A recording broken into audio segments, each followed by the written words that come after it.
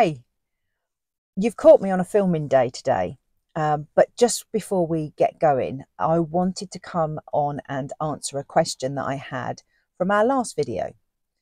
So David Nicholson 1883 asked a brilliant question on the How to Tow video about my view on towing capacity versus the 85% rule.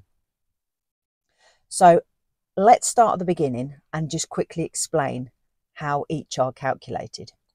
So firstly, towing capacity is calculated by taking the train weight of the vehicle and deducting it from the gross weight of the vehicle.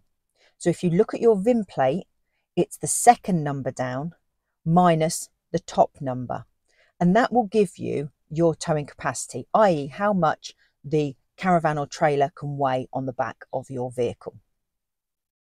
The 85% rule is calculated by taking the curb weight of the car and ensuring that the caravan never weighs more than 85% of that figure.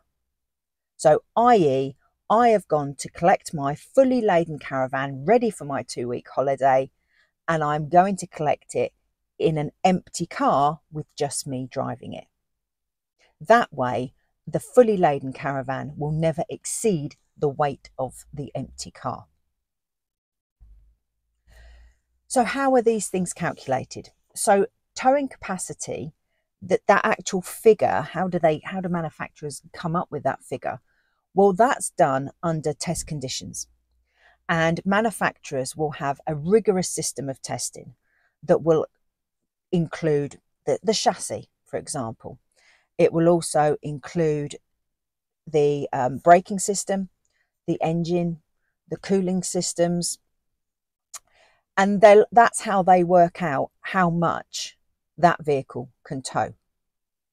Now note, it's under controlled test conditions. Road safety experts, they're thinking about road safety. So they're thinking about the experience of the driver. They're thinking about the road conditions. They're thinking about the volume of traffic. They're thinking about the weather. They're thinking maybe they're bringing statistics into it as well. So both of them have got validity. Both of them offer fair and valid points. But which one should you follow?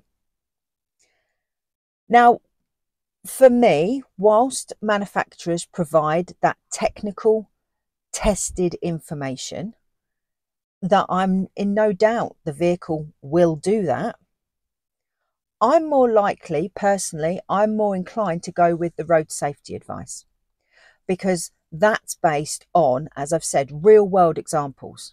It is the M5 on Bank Holiday Monday in poor weather. That's where the road safety advice comes from. And that's the way I'm more likely to go. So in conclusion, and in answer to the question, I would always make sure that I am towing within the manufacturer's guidelines, so I'm not exceeding that towing capacity.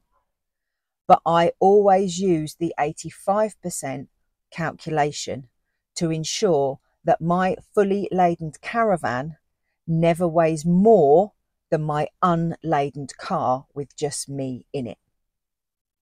Now, I'm sure there's going to be a lot of opposition to what I've just said, and I'm sure there's going to be some comments, and I welcome them. I'd love a debate on this.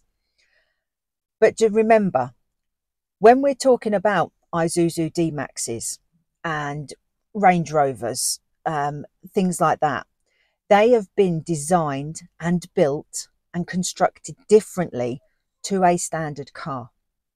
So a more commercial vehicle like the Isuzus we used at the NEC will have greater capacity to tow a commercial trailer because of how it's been tested and constructed, versus a standard family car that's primarily going to be towing a caravan. Now, as my videos are more about caravans, that's the angle I'm coming from.